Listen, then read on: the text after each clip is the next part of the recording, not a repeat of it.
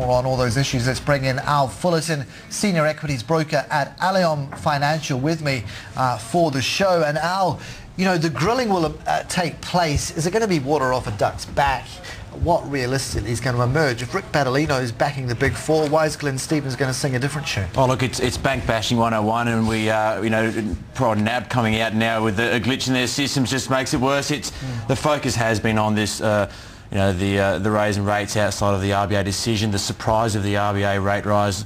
I mean, it's certainly something which we're going to focus on, especially with the European debt concerns, you know, casting the spotlight over the entire global banking sector. So it's going to remain in vogue for a long time to come. There are some questions which will have to be answered, but certainly it was flagged beforehand that the banks would actually look to raise rates outside of an RBA decision because of funding costs and that we have spoken about previously. So while it perhaps wasn't a surprise, and while it was actually pushed back by the government, by the Prime Minister, by the Treasurer, you know, it wasn't actually outright a complete surprise that they did that. Who do you like in the pantheon of power there, the power base of the Big Four?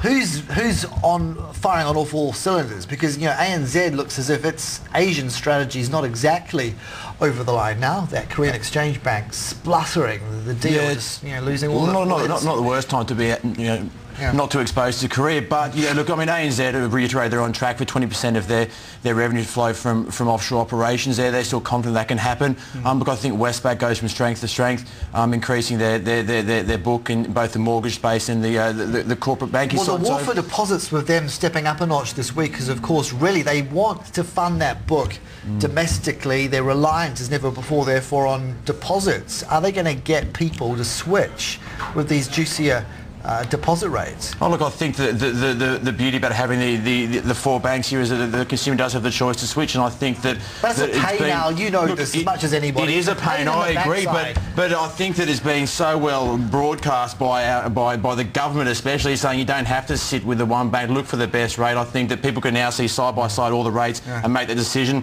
I'm sure banks will make it easier and easier for you to switch over, but I agree, look, it is a pain, but at the same time... ATMs as well. Are the Greens going to scotch that one, where you go to another machine and, sorry, cough up $2 because it's just too hard? It's not the first time the Greens have complained about against something, especially in terms of the banks. By all means, I think that support it. If you are so concerned about these banks making a huge profit, buy shares in them, Carson. I think that you as a consumer, if you're not happy to park your cash with the bank, then you shouldn't be happy to buy shares. And then if you are happy with this bank, you think that they're making record profits, you think that they're being you know, or making absurd amounts of profit, well, buy shares. Well, what's the growth story? Holder in them. Okay, sell me the growth story then in the next 12, 18 months for banks. Is it just going to be more of the same, yawn, yawn?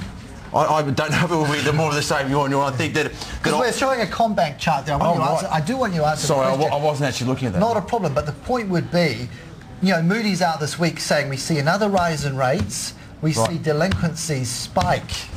That's a red flag. Right, I see that growth can come from other areas as well, and I think that we've seen that there is a focus on Asia, and there will remain to be a focus on Asia. That's just polite talk, though, isn't it? They're not being compelled to do it. Well, no, but I think that the business is coming from there, and I think the ANZ still see that. I think Westpac recognise that fact too. Westpac were huge in Asia in early 2000s, but I mean, and even pulled right back. talks about Asian growth. What are they demonstrably doing about it? When are we going to see a breakthrough?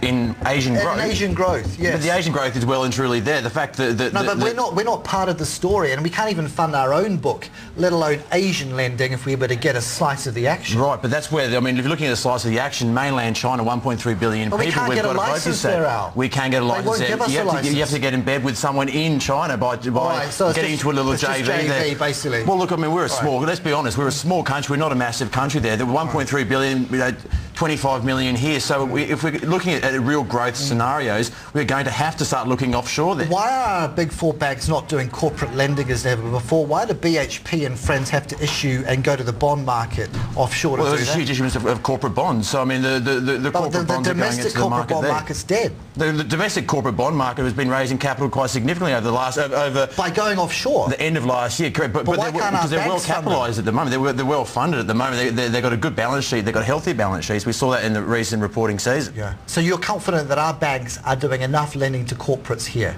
I think that it's supply demand. If the corporates don't want the cash and the banks can't lend it, I think that certainly they're in this dichotomy at the moment where they have to actually walk that fine line, Carson. Stay with us. I will do. From Aliom Financial. We'll take a very short break and move into another area, more to the point. So much